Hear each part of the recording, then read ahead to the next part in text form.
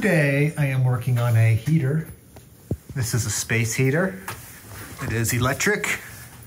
And what I like about it is we have a nice clean diagram right here. We are going to troubleshoot this together by reading the diagram. So I will be referring to this as I'm taking my measurements, and hopefully that can help those that struggle with reading diagrams, help you out a little bit. Someone's obviously done a bunch of work on this before. There's wire nuts everywhere. It is about 50 degrees in here. First thing we want to do is make sure that the thermostat is actually on and that we are calling. So this would be off. Hear that click? And that will turn the thermostat on. We've got our transformer right here that turns high voltage into low voltage. I believe this is a 208 system, but we're gonna double check. We've got our thermostat right here and our main terminal block behind these wires. And it's gonna be hard to see this on the camera, but right there is one. Looks like a limit thermostat. And behind that, there is another limit thermostat. One of them has wires on it, and one of them doesn't. Got the meter set to volts, AC volts, and we have 212 volts. Here's the diagram that I'm working on.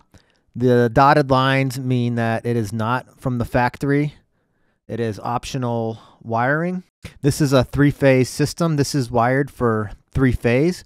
I'm going to show you the measurements that I took real quick, but I just want to go over one thing, that if there's a solid line that crosses, like right here, that is not connected. So red right here is not connected to black because it goes right through.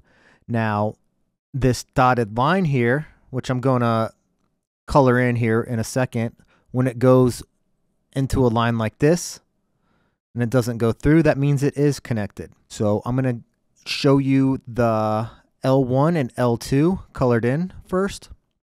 That's yellow. So we've got L1, L2 going to the contactor. L3 is going to go to the other side of the heating elements and the other side of the motor. I'm not going to go over how three-phase works. The only thing you need to know about reading this diagram and how I'm using it to troubleshoot is that you need power on this side and this side of the load for the motor to run. You need power here and here for this element to come on. Let me go ahead and color in L3.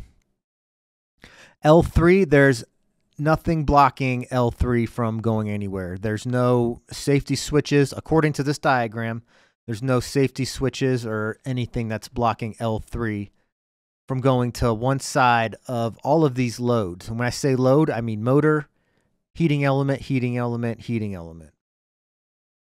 Now, the voltage check that I just did, the very first one I did was at the contactor. And I got 208 between these 2 points.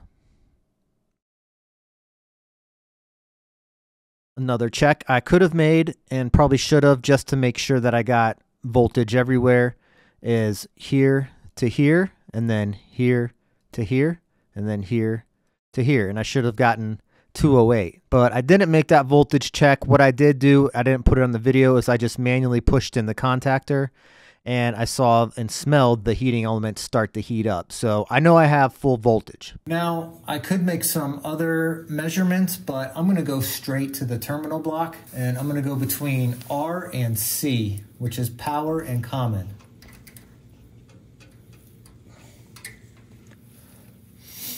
And we have 28 volts. Now, we just ruled out a bunch of things by making this measurement. We know the transformer's good. And we've got a pretty good idea that this is not going to be a high voltage issue, although that's totally not ruled out yet. Next, I'm going to make sure that we are indeed getting a call. Now, to do that, I'm going to go between common and W. We have 28 volts between common and W. Here is our contactor, Now we need 24 volts going to that. So if 24 volts is not going to that, then it's not going to push in. And that's going to be powered by W. So let's take a measurement at the contactor.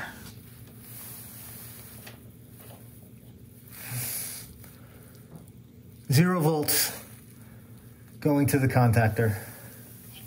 Going to kill the power. Let's go over what I just measured there. This is the low voltage block, just this side, not these over here. This is for the fan. This is high voltage. We've got our common wire from the transformer. We've got our red wire from the transformer. And our red wire goes to the thermostat. At the very beginning of the video, I turned the thermostat on. Let me go ahead and just... There's our common wire. And when I measured between C and R, I got 24 volts. And those 24 volts are coming from the transformer. So the first measurement that I made was between common and red. And I had 24 volts right there. So that's going to tell us that our transformer is good. Now, if common and W has 24 volts, that means W gets energized. I'll go ahead and fill that in. So common and W is energized. It goes straight to the contactor. If we follow common, it goes through this manual reset limit that doesn't exist. This is just an optional reset limit that you could put in, and it goes to the contactor, but it has to go through this limit overheat cutout first. This is, besides a broken wire, this is the only thing stopping this circuit from completing, because we did a measurement here and here, and we got 0 volts. If we did a measurement from W to here, we would get 24 volts. If we did a measurement from W to here, we would get 0 volts. So this limit overheat cutout is bad. I'm going to show you how to do a ohms test on this next, just so we can definitively rule that out and make sure that it's not like a broken wire somewhere in the system. So instead of having this right here where everything works, right now we have this where the W is going to the contactor, but the common is not. So there's no return path. We cannot energize the coil for these contacts to close. There's our high limit switch that opens on temperature rise. I think above 325. I'm going to remove one of these leads.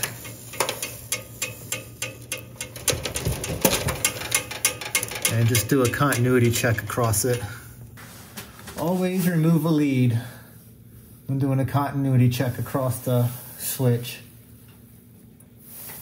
or else it can throw you off. And I've got OL. Now, before I order this part, I'm going to take this other lead that goes to that limit, and I'm just going to jump this out.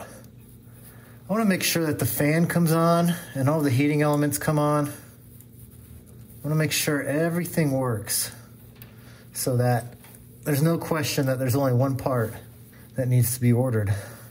All right, so I got that crappy fuse in there. Just bypassing this to test everything else. That's it. Then it's going back to no power. Thermostat to on.